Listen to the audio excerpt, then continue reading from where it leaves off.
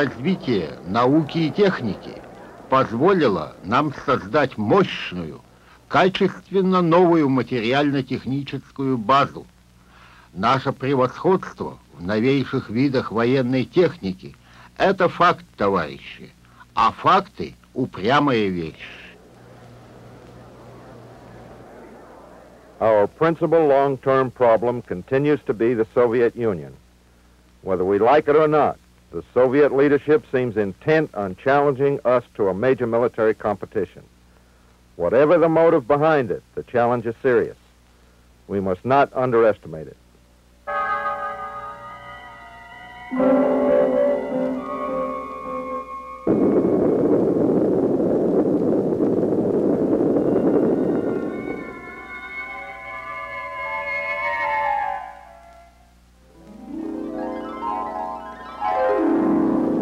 Space, an infinite ocean.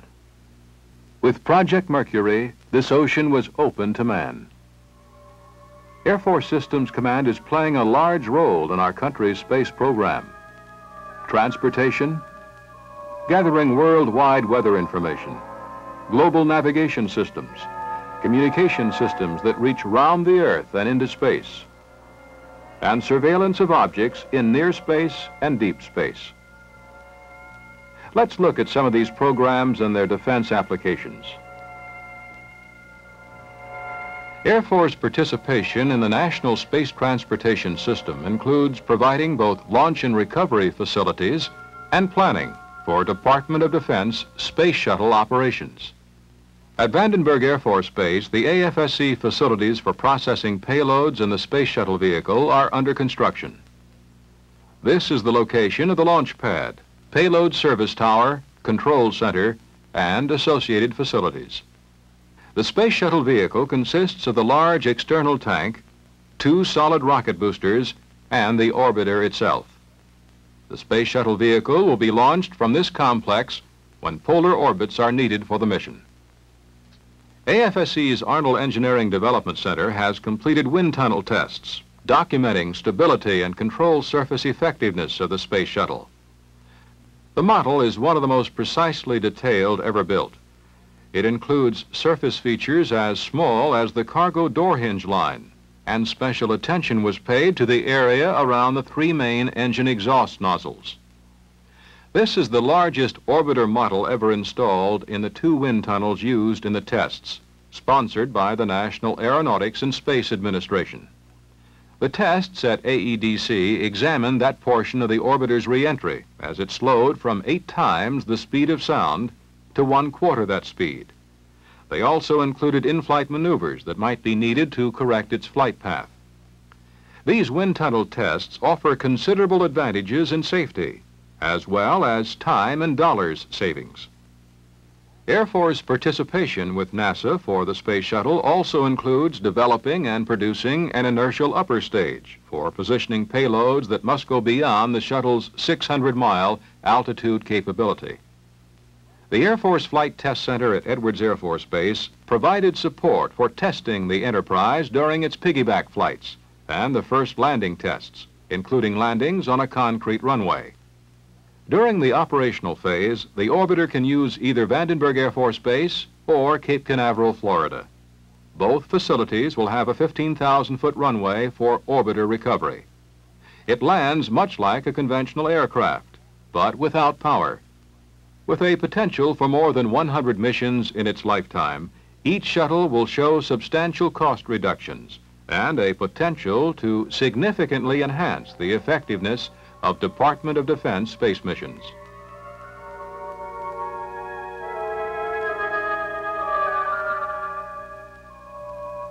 Weather is crucial to defense planning and operations.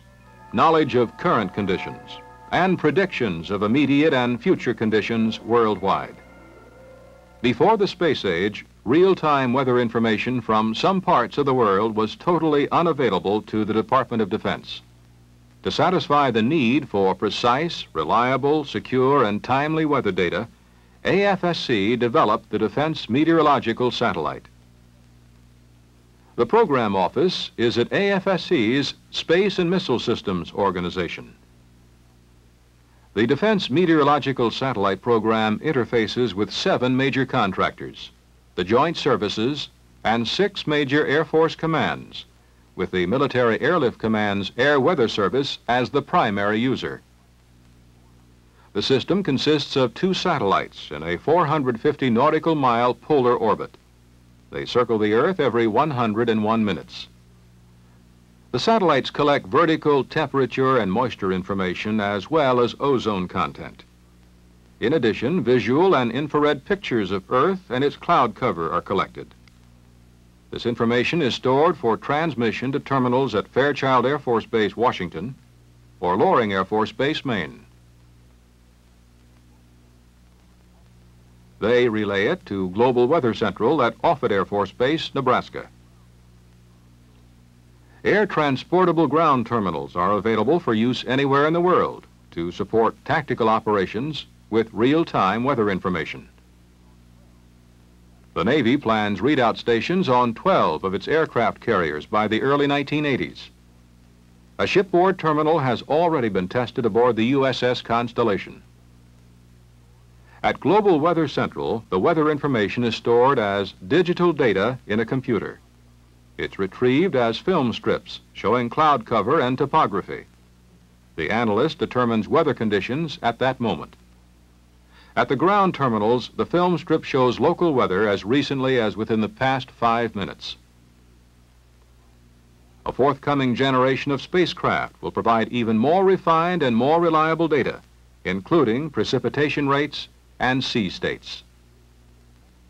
In addition to its global military use, the Defense Meteorological Satellite Program helps civilian weather agencies hold down costs by providing weather data through the National Oceanic and Atmospheric Administration.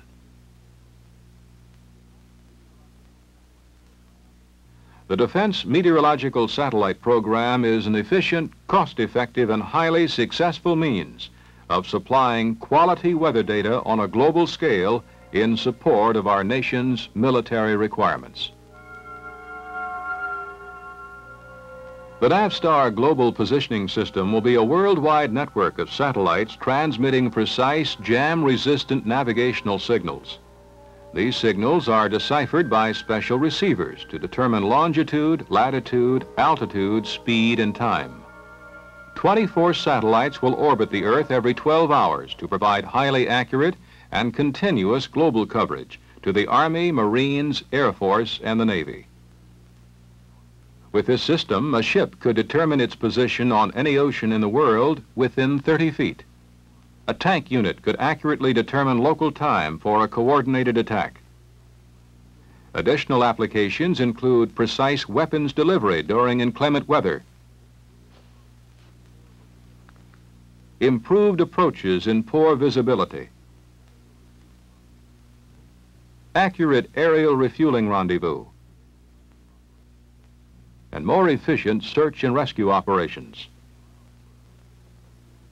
Monitor stations around the world would continually gather satellite signals. During the 1980s, the NAVSTAR system will provide an accurate, cost-effective global positioning system.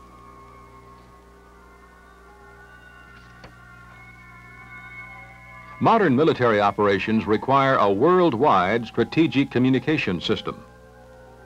The Defense Communications Agency is continuing development of a strategic military space communication system called the Defense Satellite Communications System.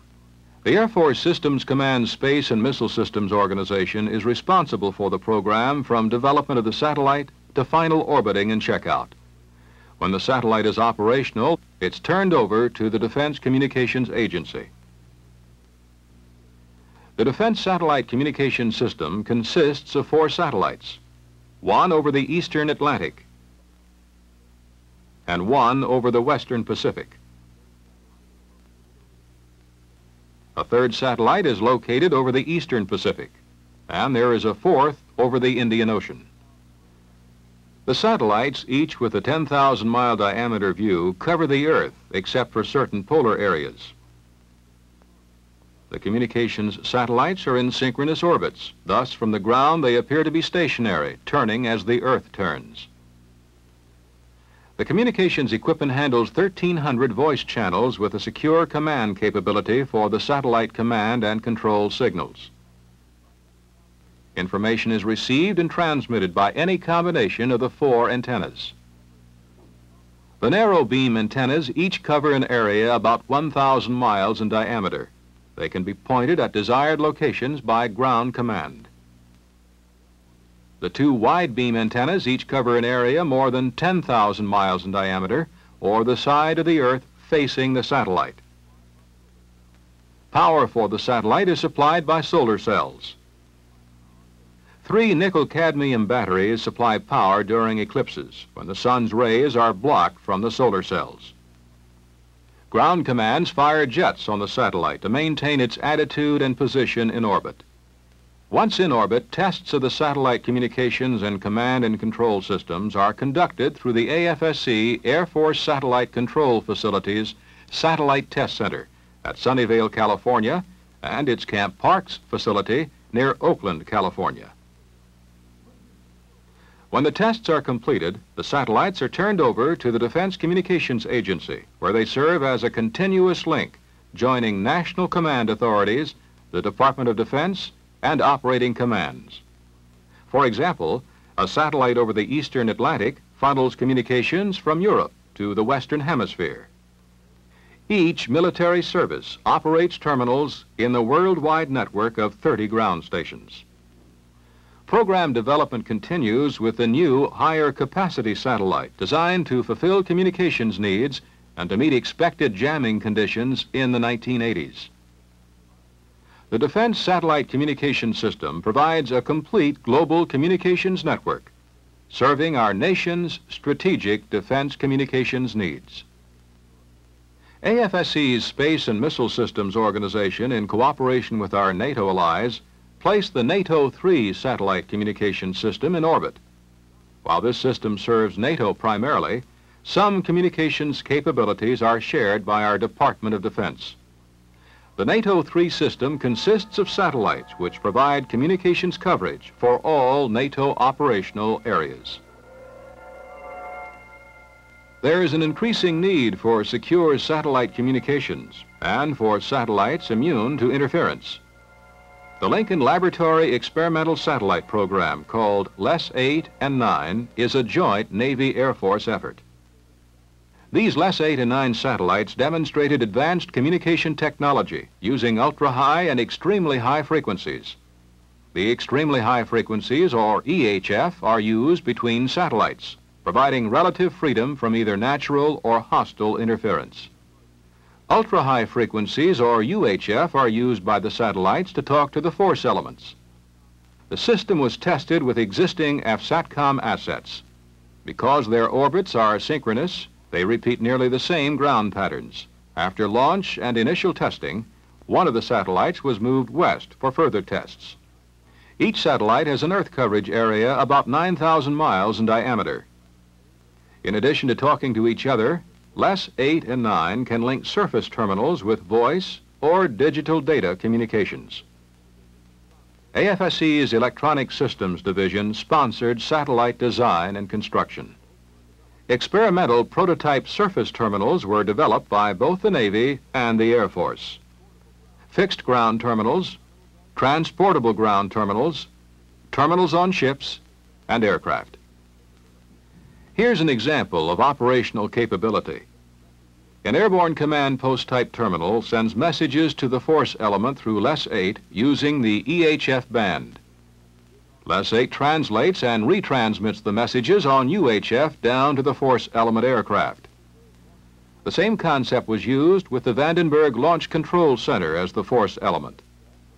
The return message was sent by UHF from the force element to either satellite for processing and retransmission on EHF to the airborne command post type terminal. Demonstrating a force direction and report back situation, messages went from the airborne command post to a submarine and back by various combinations of routes. For example, aircraft to LES-8, to LES-9, and down to the submarine. The reply went by UHF direct to the aircraft. Les 8 and 9 handled conferences among command posts using combinations of direct and satellite-to-satellite communications. These communications proved to be essentially error-free in both voice and digital data modes.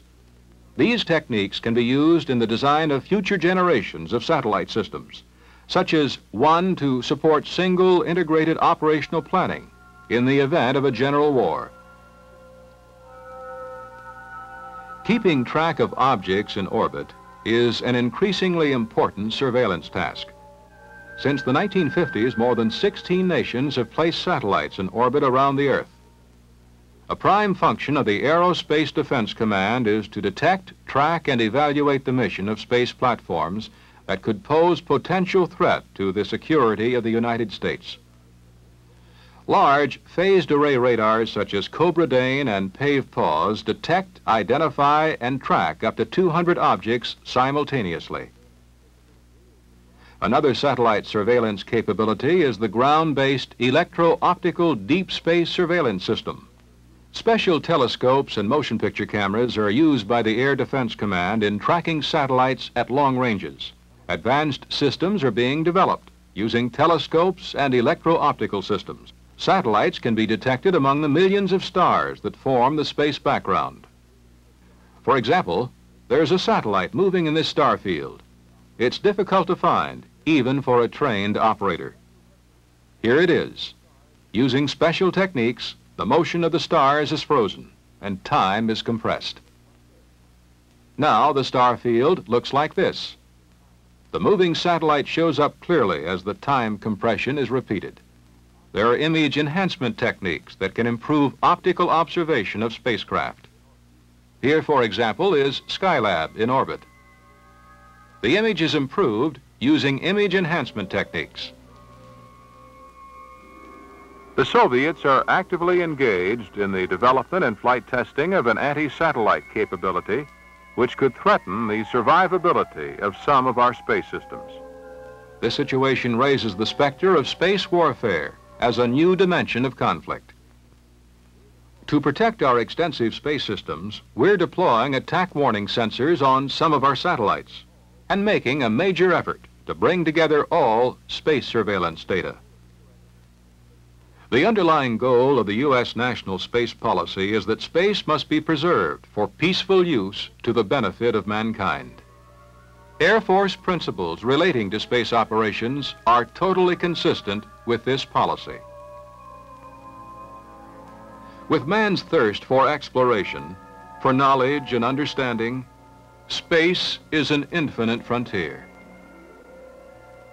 T.S. Eliot wrote, "We shall not cease from exploration, and the end of all our exploring will be to arrive where we started and know the place for the first time."